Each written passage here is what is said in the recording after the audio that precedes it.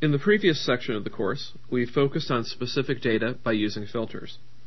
In this section of the course, we are going to reorder and summarize data in your worksheet. We're going to start out by sorting worksheet data.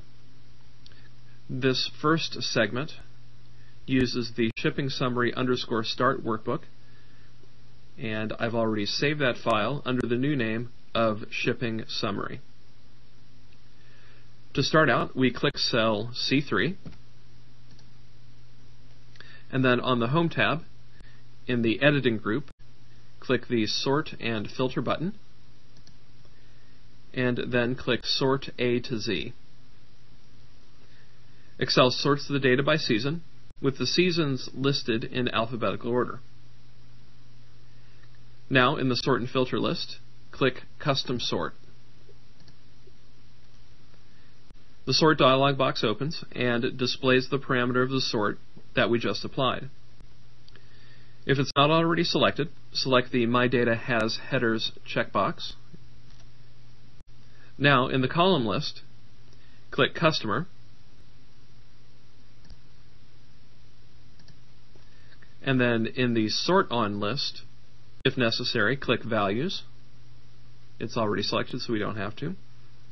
Finally, in the order list, make sure A to Z is selected. Now we click the Add Level button. A new Then By sorting level appears. In the new column list, click Revenue. Then, in the new order list, click Largest to Smallest. And click OK to apply the sort. When we do, Excel closes the Sort dialog box and sorts the data list. Now, in the Sort and Filter list, click Custom Sort, click Then By, and then click the Move Up button. Excel moves the revenue sorting rule above the customer sorting rule. When we click OK, Excel closes the Sort dialog box and sorts the data list. Now we select cells G4 through G7, click the File tab, and then click Options. When we do, the Excel Options dialog box opens. On the Advanced page, near the bottom,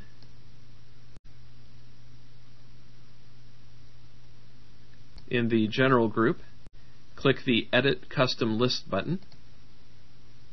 When we do, the Custom List dialog box opens.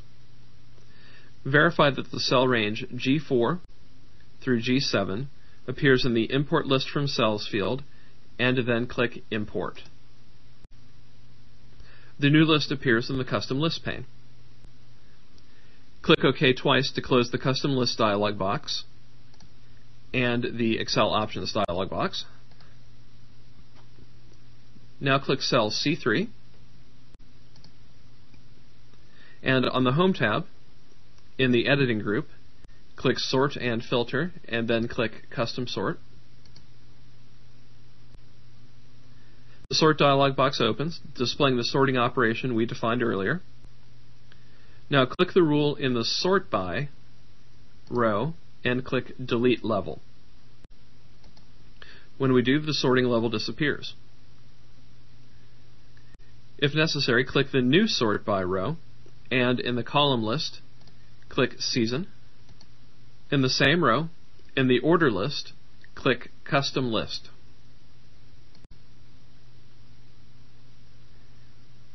In the Custom List pane, click the sequence Spring, Summer, Fall, Winter.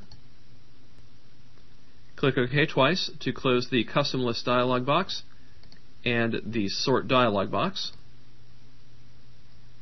And Excel sorts the data list, this time in the season order that you specified. With cell C3 still selected, on the Home tab, in the Editing group, click Sort and Filter, and click Custom Sort. In the Sort By row, in the column list, click Revenue, and then in the Sort On list, click Cell Color.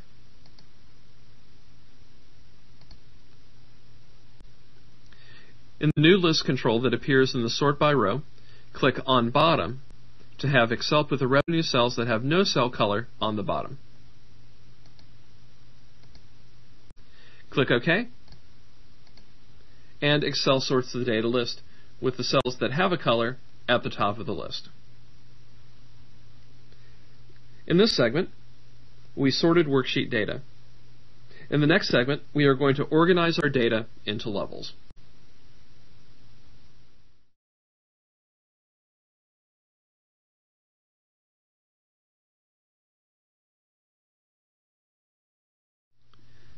In the previous section of the course, we sorted worksheet data. In this segment, we are going to organize data into levels. This exercise uses the group by quarter _start workbook. I've already opened the workbook and saved it under the name group by quarter.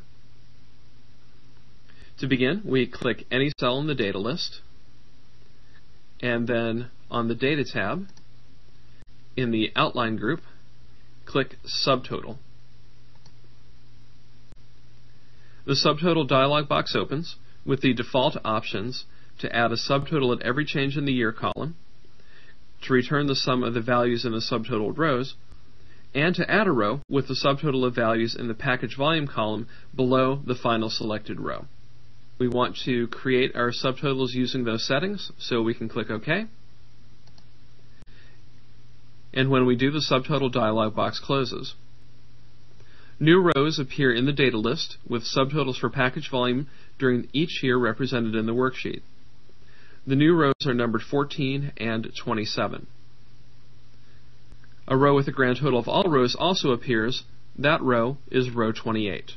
And I'll use my scroll wheel to scroll down to show you that row. A new area with outline bars and group level indicators appears to the left of column A. Now we click the row heading of row 5 and drag it to the row heading of row 7. This action selects rows 5 through 7. Now on the Data tab, in the Outline group, click the Group button.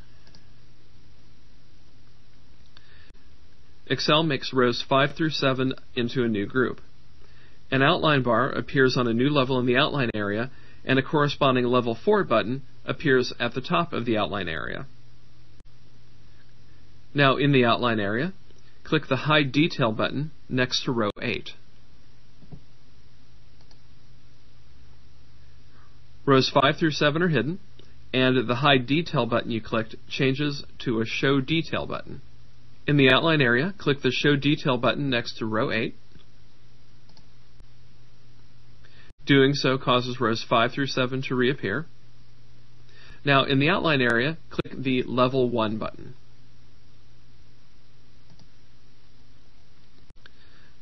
All rows except row 1 with the column headings and row 28 with the grand total are hidden. Now in the outline area, we click the Level 2 button. The rows with the subtotal for each year appear. Now in the same outline area, we click the Level 3 button. All the rows except 5 through 7 appear. And finally, in the outline area, we click the Level 4 button, and rows 5 through 7 reappear. In this segment, we organize data into levels. In the next segment, we are going to look up information in a worksheet.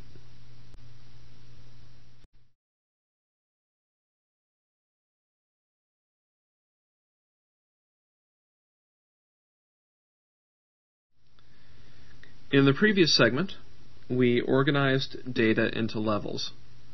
In this segment, we are going to look up information in a worksheet. For this exercise, you will need the shipment log _start workbook.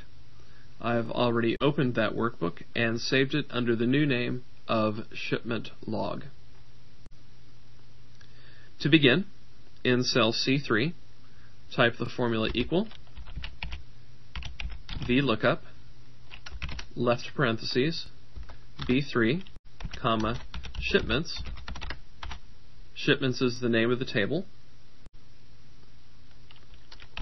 comma, 5, comma, false. Then a right parentheses.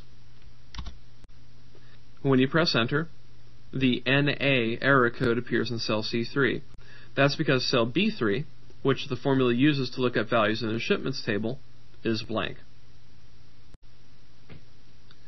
Now in cell B3, type SI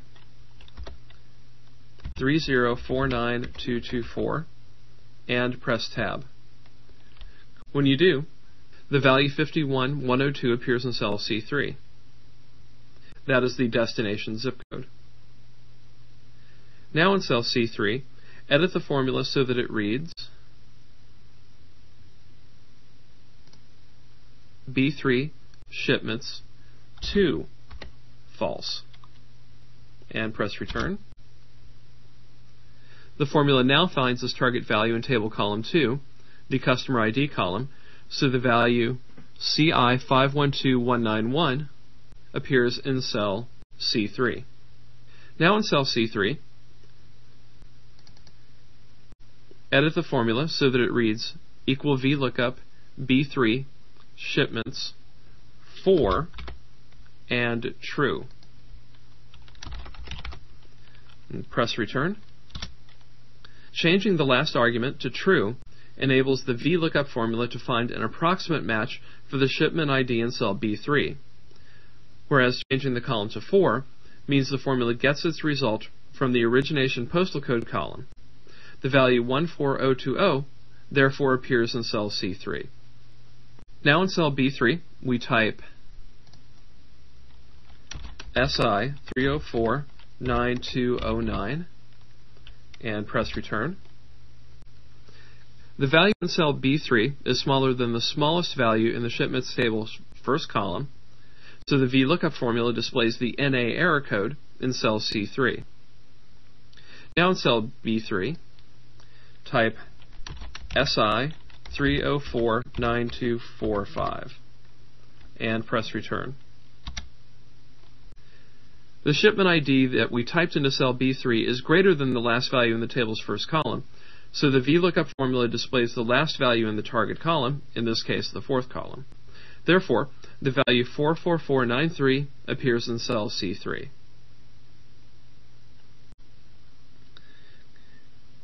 In this segment of the course, we looked up information in a worksheet, and that concludes Section 6, Reordering and Summarizing Data.